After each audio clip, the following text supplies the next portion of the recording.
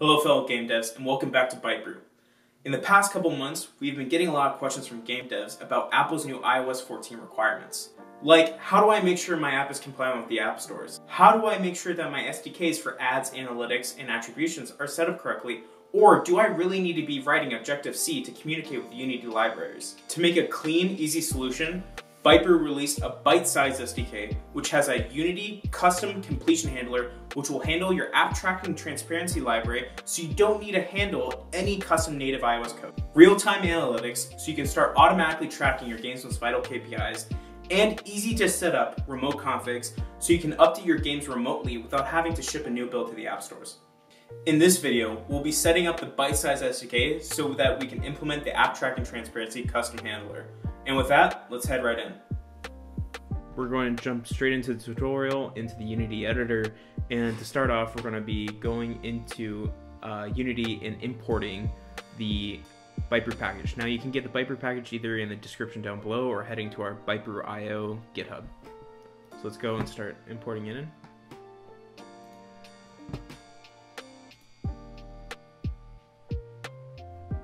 Alright, now that we have it imported, let's start setting up our ByteBrew settings. Now to start setting up our ByteBrew settings, all we're going to do is go into Window, ByteBrew, select ByteBrew settings, enable the platforms that you guys want to use, and since this is a app tracking transparency, we're going to enable iOS settings, and then we're going to hop into our dashboard and go to the app that we set up on our ByteBrew dashboard and copy the game ID and SDK key.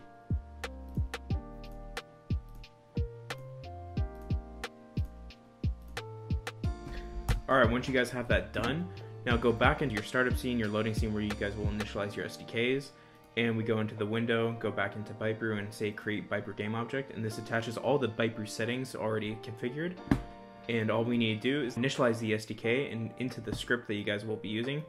We already created a script called startup script, and just double click on that. And for app tracking transparency, let's first import the ByteBrew library.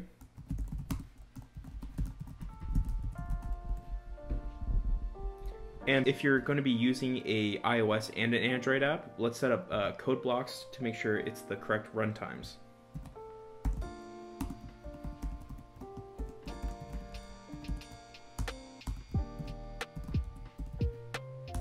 And then let's make one for Android, if you guys have Android.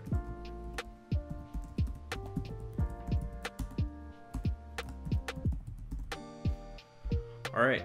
Now, we can go straight back into our ByteBrew documentation, and then we can just copy this piece of code for requesting app tracking transparency, as well as initializing the ByteBrew SDK.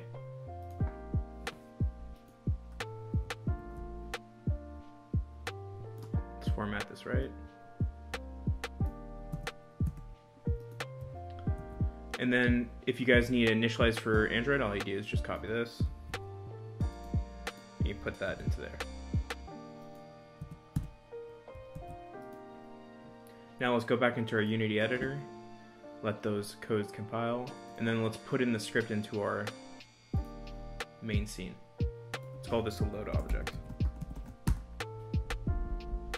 And let's add the startup script. And that's how you initialize ByteBrew using the app tracking transparency to make sure you get the right consent status, as well as then you can initialize any other SDKs here, like if you had an ad, analytics, or attribution SDK. Alright, thanks for watching, and we'll see you guys in the next video.